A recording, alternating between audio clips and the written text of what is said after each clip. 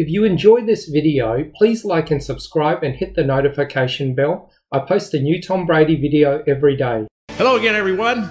Let's Go is back on the air with my co-host, Tom Brady. Tommy, how are you? What's up, Jim? I'm doing great. Great talking to you. Great to have our listeners back. Glad we're 2-0. A lot of good things happening today. So let's start with last night. Last night, you're watching Lamar Jackson and Patrick Mahomes. What a game. But you're sitting there and they play the same position, but it's so much different the way they go about it. It's almost like a totally different game. When you're watching those two guys and you see the result, what goes through you? Are you a fan? Are you trying to figure out how you're going to beat these guys somewhere down the road, or how do you take it in? Yeah, definitely a fan. It's a good question. And I think there's a lot of ways to get the job done. I think what you see in those games last night, and that was really one of the highlighted games of the weekend and certainly ended up being that way. It really lived up to its billing at night. So two really dynamic quarterbacks that have their own really unique flavor to the game. And obviously played against Patrick quite a few times. He's such a dynamic playmaker. I would say he's an amazing passer that has the ability to buy time to make throws down the field, like you saw in that Kelsey touchdown. And then you have a guy like Lamar, who most of his plays are generated with him scrambling and moving in and out of the pocket, whether it's in the run game. He's a dynamic runner. And then one of the few guys at quarterback that can take the ball in the shotgun, make guys miss, and then run for 50, 60 yards, a lot like Michael Vick used to do. There's a lot of different ways to get it done. I certainly have a different way of playing the quarterback position that's unique to me, that works for me. But it does go to show you, even in the same sport, in the same position, uniquely trying to find ways to move the ball down the field and score points consistently. So I love watching those guys because I just go, I'm really in awe because it's so different than the way I play, and their skill sets are amazing. And again, I played against some guys, as we all know, I'm not a spring chicken in the league. I played against Michael Vick and Donovan McNabb and some really electric quarterbacks as well. And, these two guys are playing the game at an extremely high level, MVPs in the last few years, and they really had a hell of a game last night. It was an amazing outcome. What would have happened if you would have attempted that flip going into the end zone? Would you have been able to get up off the ground? Man, I think I could only try a flip like that off a backboard or off a trampoline, neither of which I would try at this point either, because I probably wouldn't land them quite the same way. But that was pretty sweet. I mean, that's, again, just a little unique flavor. And you see so much acrobatics, I'd say, from the receiver position and the running back position, defensive backs. Jamie Collins was a great linebacker that's still playing now, but he would do 20 flips in a row, 20 handsprings. And, when you see the guys do it in the end zone like that, like Lamar did, he didn't quite land a perfect 10, but the fact that he could get his body flipped like that in the air is pretty amazing. So, Tom, is this the new way? Is this going to be the way the game is played in the future? Are we going to see this just continue to mushroom and grow, or do you think that there's something other than a mobile quarterback? Obviously, you've proven it. Aaron Rodgers has proven it. All of the old school guys have proven it. But do you think this is the new way and this is how it's going to go?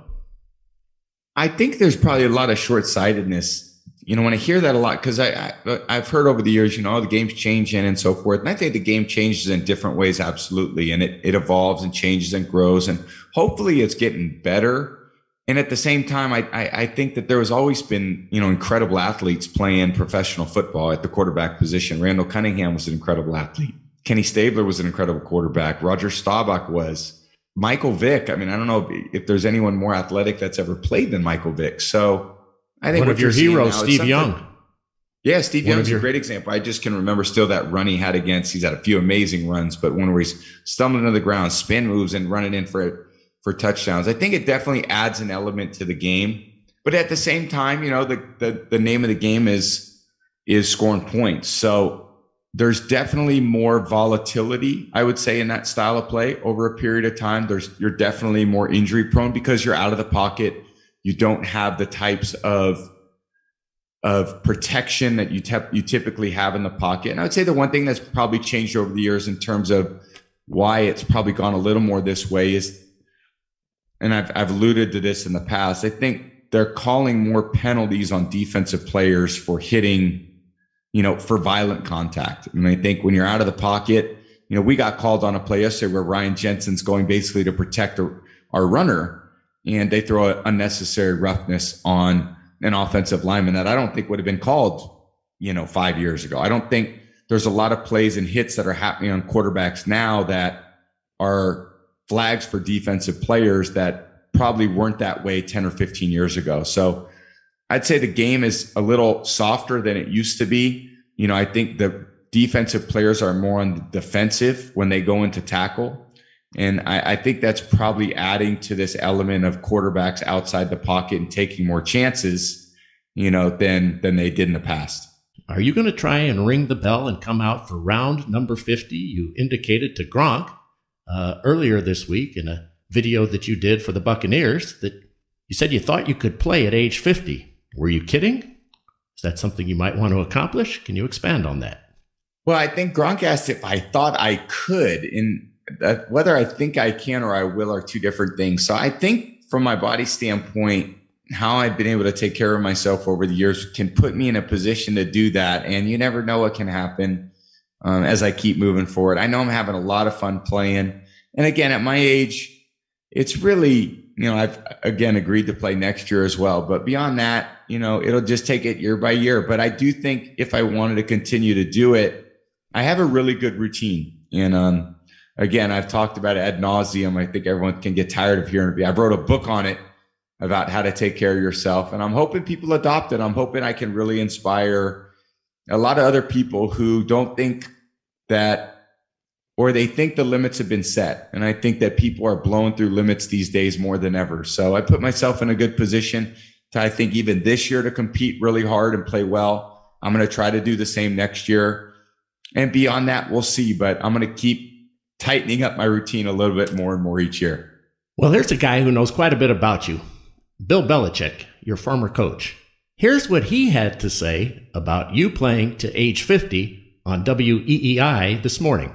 Yeah, well, I'm sure Tom will know better than anybody, so if anybody could do it, it's probably him. Oh. Well, there you have it. Short and concise, to the point. What do you think of that, Tommy? Yeah, I've always appreciated the encouraging words of Coach Belichick, and it served me pretty well. It's funny you can hear encouragement in that. That takes a certain tone, but you've been very used to that. 10 straight wins. You achieved that while you were with the Patriots on 3 occasions. Now you've done that here. If you go back to last season with the Buccaneers, you always tell us it's hard to win a game in the National Football League. What enables a team to be able to come together, and even if you don't play your best football, you come out on top? It's a good sign, I think, that you can win games when you play less than your best. And I still think we're scratching the surface. I think it's really cool when you look back at last year and, what we did. That was great. But really, everything we did last year, you put in its own silo and you say, okay, what are we doing this year? And, we started off the season against Dallas and played okay. There was a lot of things to clean up. We made some really critical plays at the end and won the game. Great game. And then yesterday, again, played a division opponent, didn't quite play our best game, but found a way to win in the fourth quarter. Really a couple great defensive plays. And I think when we evaluate what we're doing, we realize we're leaving a lot out there. And that's an encouraging thing because it's good to win games knowing that you can still play a lot better. And I don't want to say that in a cocky way. I just want to say that in a realistic way. And you can learn from wins. You can learn from losses. Sometimes the losses sting and you really take the corrective criticism really to the point and that you take it really to heart. But listen, we're winning. And when we won these 2 games, we all come out of the game going, God, it was just, there were some moments in there where we were just not playing the way we're capable of playing. How do we fix that? How do we correct that? How do we get more on the same page? How is our communication better? How do we do things at an even higher level? Because really, as the season goes, the competition gets tougher. They push you to be your best. And, it's only 2 games in. This is a marathon that we're undertaking right now. And we're only, 2 games in. So we've got a lot of room for improvement. There's a lot of things that can happen. What I do like is we've practiced better than what we've played. We've had some good practices the last few weeks, so that's always encouraging. I'm just excited where this team can keep growing to. We've got a lot of really high expectations that we have for ourselves. And believe me, I want to complete every single pass. Every throw, I want it to be perfect. Every read, I want to be perfect. I talk to all my receivers all the time. I talked to Mike yesterday after the game. He's like, man, I ran some bad routes today. And I'm like, Mike, you had a great game. AB's going, man, I'm going to do better for you, TB. And AB, even though he didn't get a lot of touches, he did great. So, again, I think we have a lot of high expectations. I'd much rather have those high expectations than have low expectations.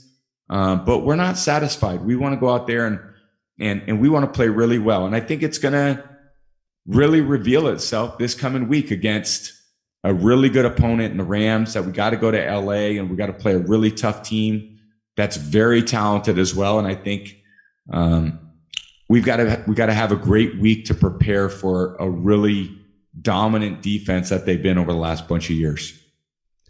I'm wondering if you're starting to rub off on all these guys in Tampa now, because we've talked about it in the past about being tormented by being able to touch perfection and then wanting to be able to grasp it, but it's like a jellyfish and it slips away. So are the guys starting to feel that they can do it, and you touch that for the moment in practice or for the moment in a game in a Super Bowl, and then you're always trying to get it back, and now they're starting to have that same internal frustration, which can lead to greatness, but it also kind of makes you feel like, okay, we won the game, but we just didn't do as well as we could have. So they lose that momentary joy, which a lot of guys in the NFL have because they won the game, but you guys are reaching for something further. Are you starting to wear off on them in that regard? Well, yeah, and I think you've got to appreciate the wins in the NFL, and you've got to appreciate the moments where it's very difficult. Again, we've talked for so long about how hard it is to win a game, how everything is to bring you back to mediocrity in the NFL. And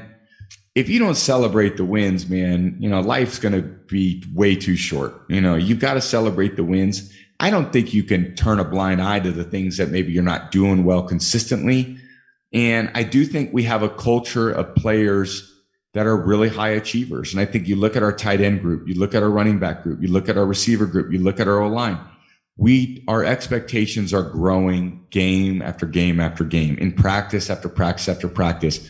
We realize when we communicate well, when we can anticipate what we're going to do, and we can anticipate each other's movements, how quickly and how flawless the execution can be. I think all those things are really allowing us to see where we can go, and also see we're not close to being where we hope to be by the end of the season. As we continue with Tom Brady, hey, Tom, this seems almost impossible to me in year 22 that you have never played a game in Los Angeles. You're coming out here to play the Rams. You missed the Coliseum. You were at the Rose Bowl, but you didn't play with Michigan back in college. It's almost unfathomable you could have had a career like this and not been out here. So what about just coming to Los Angeles and playing in front of that Hollywood crowd in this brand new, beautiful $5 billion stadium? It looks beautiful. I've heard amazing things, and I've heard, it's actually very loud the way they've done it. I know I thinking back to the time I was at the Rose Bowl, I was a backup quarterback, and it was a majestic scene that night. We actually beat Washington State in the Rose Bowl. But outside of that, I had only played in San Diego. And when the Chargers were in the Home Depot Center, I never got a chance to play down there. So yeah, it's pretty amazing for all these years in professional sports to not play in that market. So it'll be fun. It'll be really a great experience. I'm looking forward to flying out there. I got a lot of people coming. The Rams are off to a great start, so they're going to be fired up. They'll have a lot of fans. There'll be a lot of people excited for football. Hopefully they have a sellout. There'll be a lot of juice. We'll be ready for it. And we got our work cut out for us. Who's coming? I got my parents, got a lot of friends, got my sisters, nieces and nephews, a lot of my friends from LA. You'll be there. I got my crowd, a few people from my crowd at Riviera. They're coming. So it should be a great time. Let me warn you. Mike McCarthy says the clocks don't work. There's only 940. Everywhere you turn, there's an Oculus scoreboard. but you might have trouble finding them. Okay? So look for the clock when you walk out on the field in the pregame. I'm going to get out there early and check it out. It's one of my pregame routines, so hopefully I'll be on top of my stuff. And along with all of those scoreboards and clocks, you're going to be scoreboard checking this weekend as well. It's your favorite event, and unfortunately you can't watch on Sunday, but it's time for the Ryder Cup. And everybody knows you love golf. And what makes this event so special to you? Why are you so enamored with it? It's an amazing event. I've had so many experiences in golf in my life that have helped me become who I am. And I think times on the golf course when I was with my dad as a kid, that I just really loved the one-on-one time with my dad. It really became a part of who I am growing up because I learned a lot of lessons on the golf course. And, you think golf is such an individual sport, and I've loved playing and so forth. But what I love seeing mostly is now that golf becomes a team sport, because I've always played team sports. And when you have good teammates, it brings so much more out of you because you're playing for more than just yourself. You're playing for your team. You don't want to let your teammates down. And when I look at this event, that's what I see. I see you're playing with a team, you're playing and your countries are backing you, and European countries are backing the European team, and America's backing the American team. And you've taken this dynamic of which was an individual sport and you've turned into this amazing, strategic, complex event. And you've got the crowd into it. It's really the only time where you see golf crowds act more like football crowds. How hard do you think it is for guys to become team players when their whole life is dictated and dedicated to only themselves and their performance? I'm sure it's got to be an adjustment. I mean, it'd be like me going out there and playing for myself as an individual. I mean, I've always tried to play as a team. And then I think you try to go just play for yourself, it's going to be a very different emotional feeling. But I think for these athletes, for these golfers, and in particular, I think the Europeans have done an amazing job over the years of really coming together. They seem like they have great camaraderie, which is why I think they fare lately much better than the Americans have over the years. Yep, they've won 4 of the last 5, including they'll be defending the Cup this time. They won in 2018, then we had COVID in 2020, so it wasn't played up at Whistling Straits. Are you sorry you never had the opportunity to compete in an event for your country? Yeah, it's interesting. It's a great point. I think obviously the one I could have competed in would be football, and it's just not around the world like some of these other sports. It's really an American sport. It would be very cool to be able to do that. And I've always seen those basketball Olympians, wearing the red, white, and blue and playing for the country and, competing against other countries. You see a lot of individual sports like tennis. They travel all over the world and play. There's a lot of baseball, I would say, in Japan. There's a lot of baseball in America, a lot of Latin American countries. Football is so centralized to the U.S. So in one aspect, it feels huge when we're playing in America because it is the most popular sport in America right now. But at the same time, on a global, worldwide scale, I'd love to see it continue to grow. And I think part of what the NFL does a great job is, again, playing games in the UK. We were scheduled at one point to go play games in China. We played games in Mexico. I've asked about playing games in South America, where my wife comes from, in Brazil. So I love the growth of the game, and especially in the digital age, the age of social media, the age of satellite television. It's much easier for everybody to see exactly what's going on with the world of football. And, I think it's such a great game, challenges everyone physically, mentally, emotionally. And I think it's a sport that a lot of people would take to if they got to understand the rules a little bit more. We raised a couple of interesting things. First of all, Giselle, and also, these European players, they want to be paid in Bitcoin when they're out on the European tour. And you mentioned Giselle. You just did a commercial with her about cryptocurrency. These European golfers want to be paid. And do you think we'll ever see NFL players requesting payment in cryptocurrency? And do you think that the owners and the union would agree to something like that? Yeah, it's interesting topic. I think it's much more I think a few players have requested that. I'd love to request that, to get paid in some crypto and, to get paid in some Bitcoin or Ethereum or Solana tokens. I think it's an amazing thing that's happening in the world with the way the world is becoming more digital, and these digital currencies, along with a lot of, if you look how the way the world is going, with all these different digital mediums and how they're impacting currencies. And really, if you look at data analytics, how much information has been able to be passed within teams and from team to team within the leagues. There's so many statistical variations in baseball and football. And it's really has changed so much of the way these sports are being played. So the digital age is upon us. I don't think we're ever going back. We're using the technology and information to track things much better. And I definitely see a world where players are going to be paid in cryptocurrencies in the future. What was it like to work with Giselle? I mean, you're kind of stepping into her area doing the FTX commercial, even though you've done a number of them. What was it like for you guys to work together on something other than your family?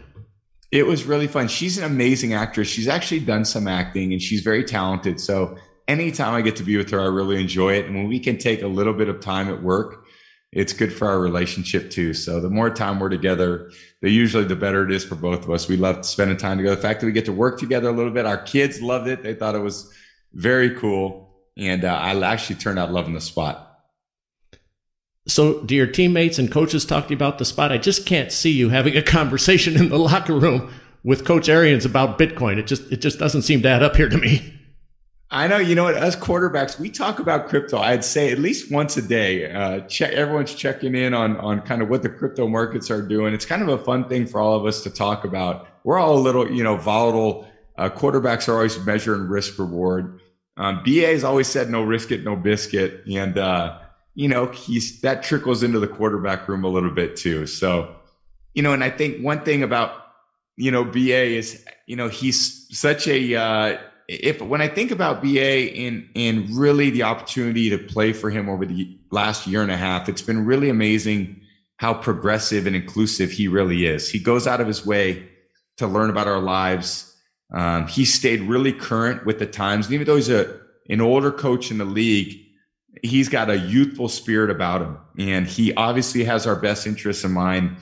He's adapted to the times. We have such an inclusive group of people in our locker room, and us quarterbacks may be talking about Bitcoin, and we're sharing information with him about our investment tips, and he's a hell of a leader for our team. So we're all working together. All right, here are a couple of the fans' questions this week. We try and take the ones that we find most interesting. Tommy, what if there were an I in team?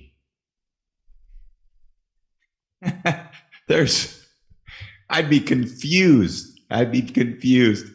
Team is about we, not me. This is a lesson I've learned going back since I've been 12 years old. So I love team sports, but that would be very confusing to me. All right. Well, how much should someone be fined for wearing flip-flops on an airplane? They'd be freezing. At that altitude, with their toes being blasted by the AC, they might catch pneumonia. So I guess whatever they want, but they might pay for it in the end. Doesn't smell too well. That's an automatic fine, Tommy. Hey, you fine them then, Scratch. You take them out. You got them.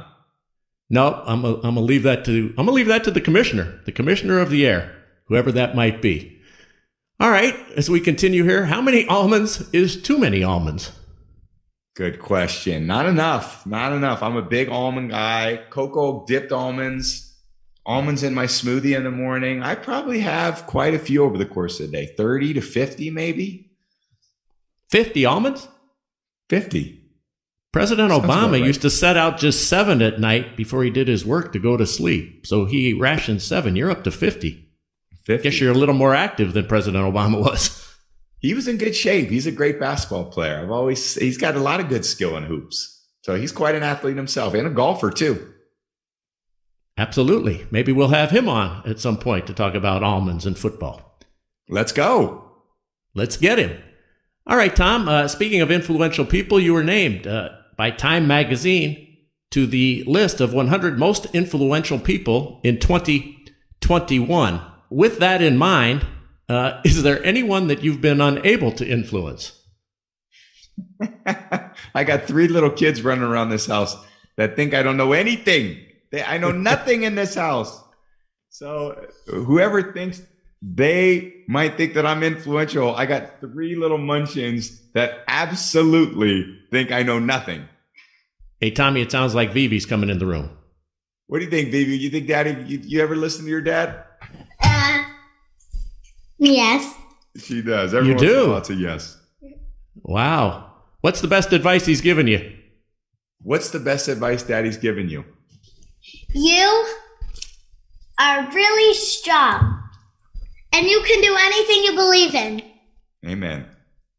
Some great advice my parents gave me too. They said, Tommy, I wanted to be a football player. I wanted to go to college and I wanted to play. That my parents never discouraged me from doing that. As long as odds as those were, my parents said, if that's what you want, that's what we're going to do to support you. So if there's any parents out there listening, I think you don't ever really set limits on your kids, man, because I was one of those kids that it was a long shot for me to get to play professional football.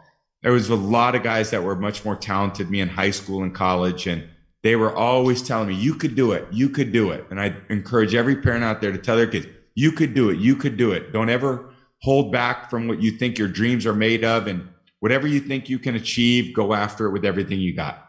Ask Vivi what her dream is right now at this age. Vivi, I got a question for you. What's your dreams?